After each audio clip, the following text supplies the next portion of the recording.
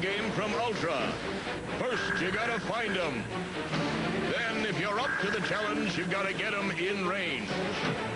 And if you're good enough, you'll put them on the ocean floor and live to tell about it. Find them, chase them, sink them in Ultra's Silent Service, the submarine simulation for Nintendo that puts you in command.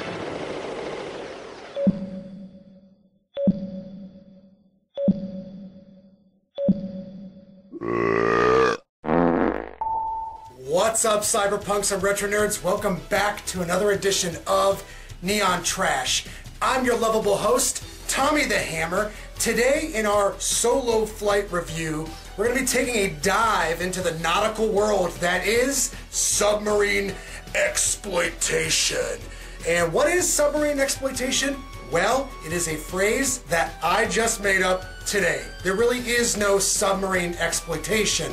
I guess you could say that we're going to be diving into military exploitation movies, more specifically the film Fathom 5. And this is a submarine movie. From what I read online, there's a lot of people, especially military personnel, that think this movie is utter crap. A lot of the things in this movie don't float, if you catch my drift. We're going to be touching on that here later on in the review, but first I thought we would also take a dive into the old 8-bit Nintendo and check out the submarine video game Silent Service. And I've never actually played this game back in the day. It didn't really speak to me. I mean, I was a kid that was more into Ninja Turtles, Ninja Gaiden, Legend of Zelda, Super Mario Brothers, things of that nature. So today we're going to be checking this out. We're going to be kicking things off with the old Silent Service. Stick with me, motherfuckers. I know you're not going to want to miss this one.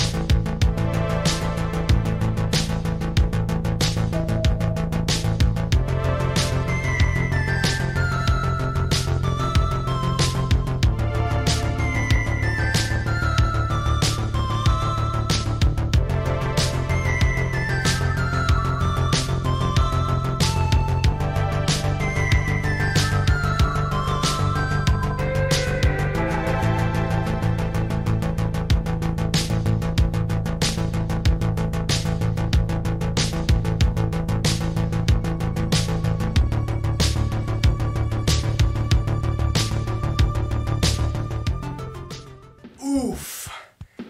Who is this game for? Wait a minute, scratch that. I actually know who this game is for. Back in the day, in the 1980s and early 1990s, the Nintendo Entertainment System was immensely popular, and it was kind of the game console for the whole family. So, whereas kids would typically play things like Super Mario Brothers and Ninja Turtles, the parents, namely the father of the household, would play games like Silent Motherfucking Service. I don't know. I don't feel like I can really rate this game fairly because it's not my cup of tea.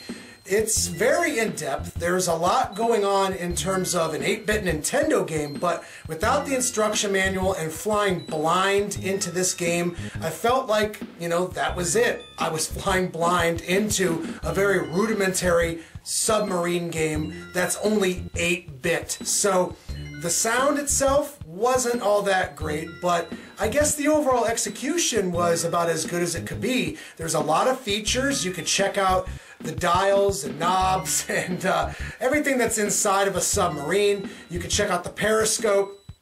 I thought it was kind of cool that on the map, when you would approach the other submarine, you could kind of align yours in its sight and lob missiles at it. And as you guys saw, I took down a ship. So without actually knowing anything about this game or how to play it, I think I did pretty damn good.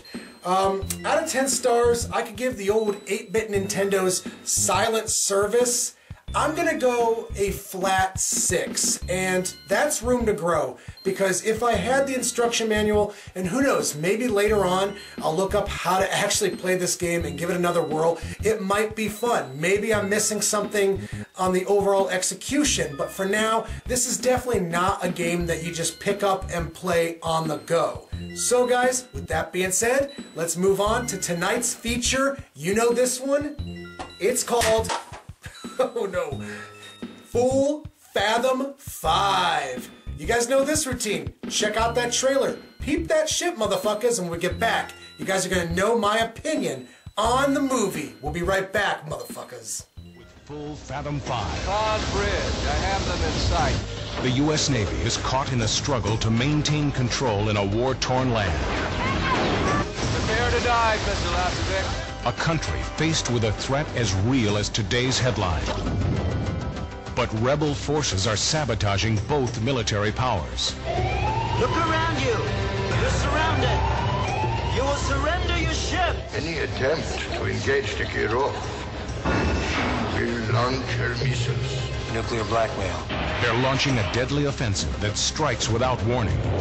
We have become a major world power. And their sights are set on one target, the United States. If our demands are not respected, millions will die. Now it's a race against time to stop a nuclear disaster. Tell them that they just got 1 hour before we launch. If we're gonna go after the Kirov, it's for all the marbles. All systems go, leader. Let's find our sub. In a recent Retailer's Choice promotion, retailers nationwide selected not one, but 2 submarine action movies as their top choices. Destination Tokyo and Torpedo Run. We have to get Kirov at the first shot. Captain, sabotage. And with the recent popularity of underwater action-adventure films, Full Fathom 5 will be a surefire hit with your customers. They must be coming after us. Let's draw them to us. Battle stations. Hang on tight for a suspense thriller starring Michael Moriarty. Let's count down to the end of Houston, Texas. Full speed ahead for a gripping death race beneath the sea. Decoys full pattern. Emergency dig. Center, fire back, fire well. It's full speed ahead. Fire. Full Fathom 5. Oh man, was this ever a stinker of a fucking film?